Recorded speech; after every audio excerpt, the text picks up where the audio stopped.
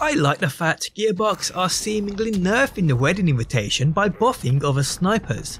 Today we take a look at another sniper which has just been on the receiving end of a massive damage buff, and wow, the effects are utterly crazy. Check this out, people.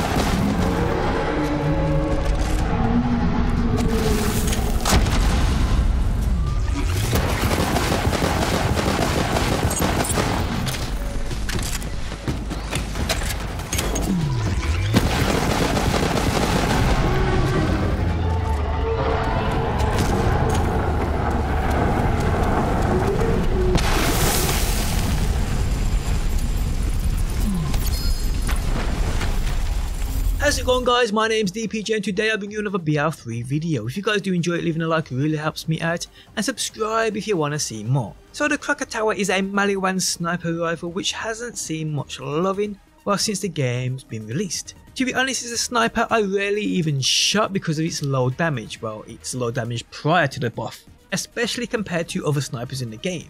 And I said this a while back, snipers in this game for the most part are pretty useless. Yes, there are a certain few that stand out and which you can add to your build, but for the most part snipers in this game don't really act like the weapon type they represent. Over the past month though, Gearbox have no doubt taken this into account and brought us some amazing new snipers, including a sniper which, let's be honest, everyone thought would be nerfed soon, that being the wedding invitation, as well as buffing other snipers.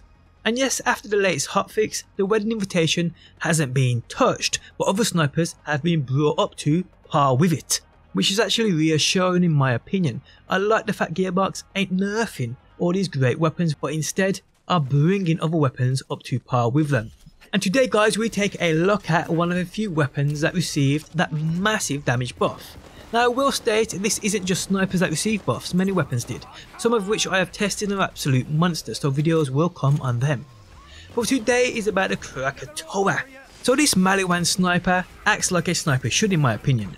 Limited ammo, but it makes the most of it. Its new stat card you can see on screen now, the best variant I have, having 9,293 damage, which doubles up when my sentinel is active. So this sniper received a crazy damage buff, taking it from a damage stat of around 1 to a 4.25, giving it the greatest damage buff in recent hotfixes I believe besides the lob. An outcome, guys, is a sniper which is on par with the best weapons in this game without doubt. And you guys saw at the start of the video how quick this thing kills Gravewood.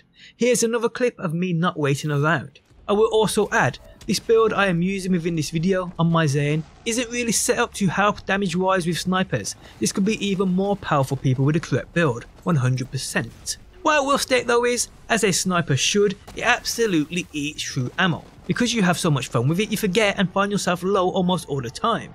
This is where I do think the wedding invitation has the slight edge. Although both are kinda equal in terms of damage output, the wedding invitation has the ability to give you back that precious ammo upon hitting a crit shot. So if I had to take one of the two, I'd definitely take the wedding invitation, but this is still up there in terms of damage output. It's on par with it, no doubt about it. Now what I believe Gearbox have done here is add a weapon into the game which is basically almost on par with the wedding invitation due to the fact you can't farm the wedding invitation anymore. And I've seen many people on the World Wide Web complain about this fact of missing the opportunity in getting the wedding invitation. So what they're doing is they're buffing other snipers which are on par with it. So go out people and farm this thing. Now this does drop from the Rampager upon Promethea within the Forgotten Basilica, but I won't lie to you, I farmed him for hours, getting only a couple, and none being the role I wanted. Within the same time I saw many more drop at the Katagawa Ball. So this thing is a regular world drop from other places too, which in my opinion would be way more efficient than farming the Rampager. I mean, his immune stages in that battle just make it super long.